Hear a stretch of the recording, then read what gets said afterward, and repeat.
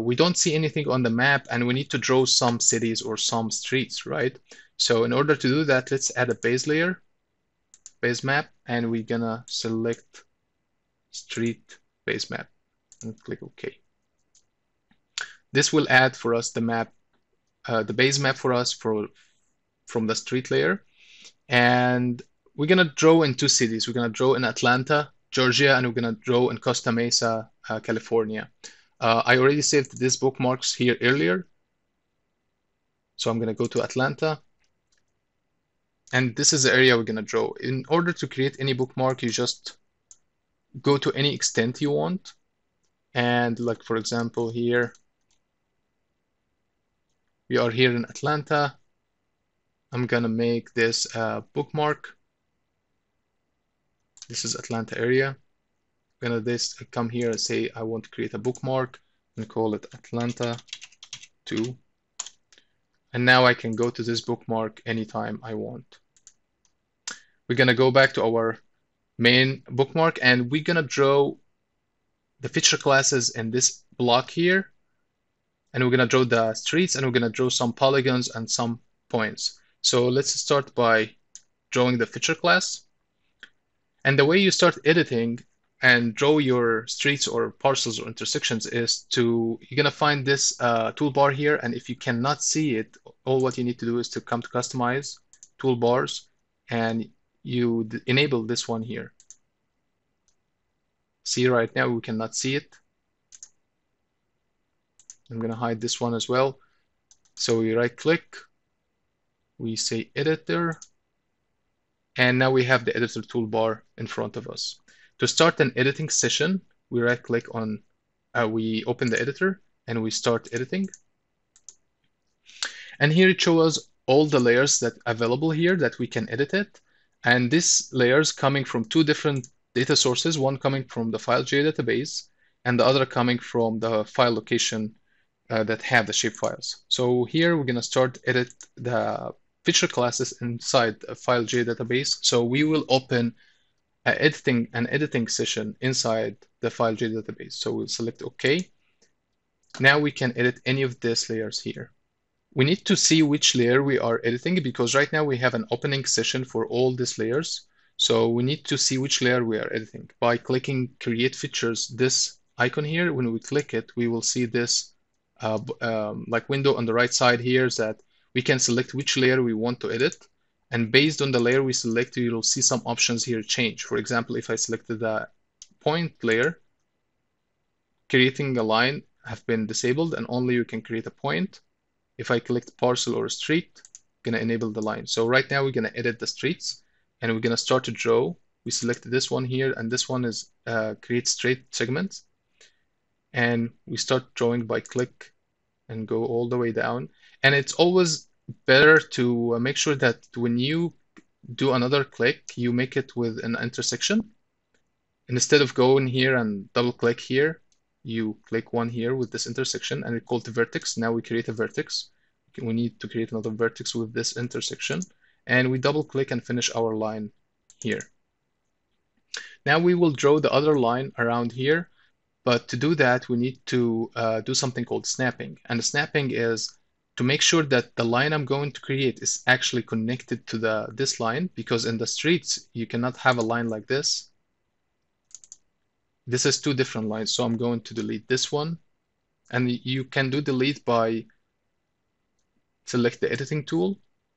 You select a certain line and right click on it and click delete. And we are going to enable the snapping by coming here and select snapping. And the snapping will allow us to snap our line, our drawing to the existing lines. So we're going to enable snapping. And there's so many different ways to snap here. You're going to snap point. If you have points, you're going to snap to the points. If you have end points, you're going to snap to the end points.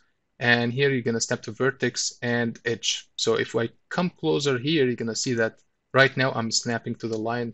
And when I start editing, I'm sure that my new line is actually connected to the line. And that's called edge snapping. Here is the endpoint snapping, and we created a vertex here, so that's a vertex snapping. So we're gonna come here and start drawing. We're gonna put one vertex here, another vertex here, another one here, and double click at the end here. Let's continue draw our streets quickly. Double click, another snap here and here, here, and double click. And also see like the snap comes here when the mouse is right here. It's not snapping, but snaps right here. In order to change that, you can come to snapping and select the options and change the tolerance pixels to however you want. Let's say, for example, I'm going to make it 100. Okay. Right now, it's going to snap once my mouse is like 100 pixel away from the line. It's going to start snapping. If I put this back again, as it was before, now it's snap only on 10 pixel distance. Let's continue draw some other lines. We have a vertex here, so let's do this. Double click and do this and like that. Also, in order, for example, if I'm drawing a line like this and I messed it up, I can right click anytime and I say delete sketch, or you can press Control Delete on your keyboard. So let's draw another line here.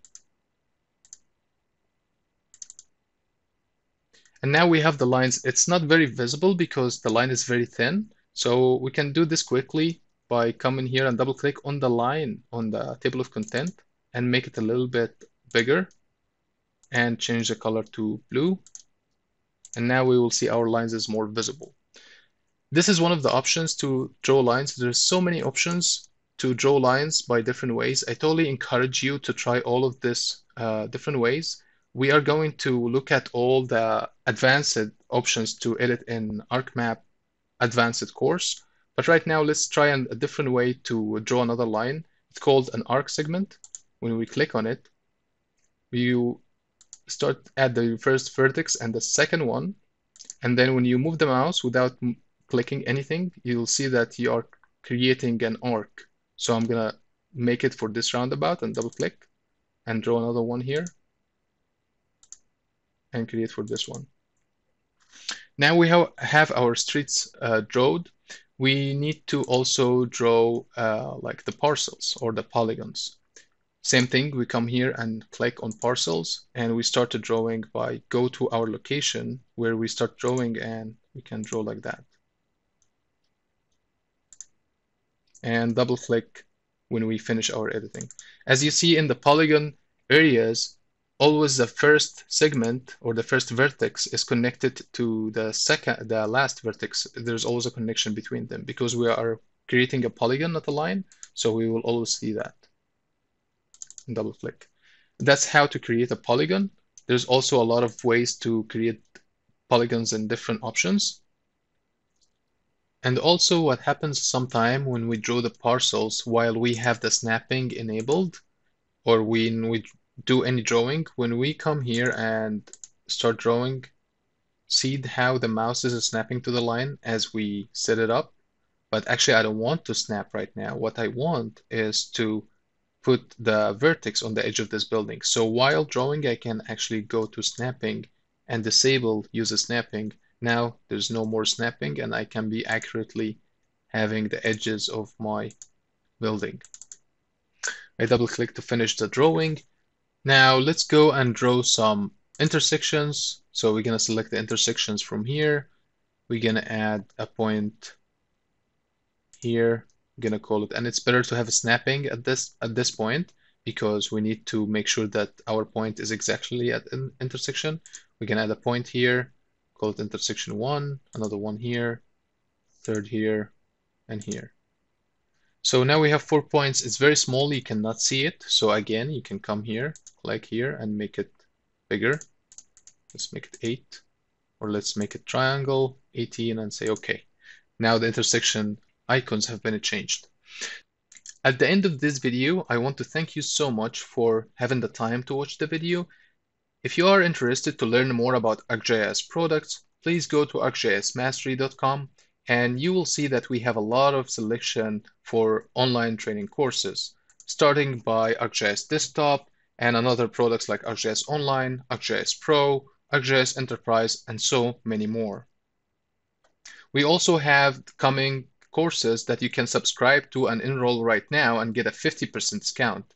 And we will appreciate it if you leave a comment below and let us know what exactly you need to see in this course so we include it in the course for you. And lastly, I will encourage you so much to subscribe to our monthly updates so you can stay updated with what Esri do.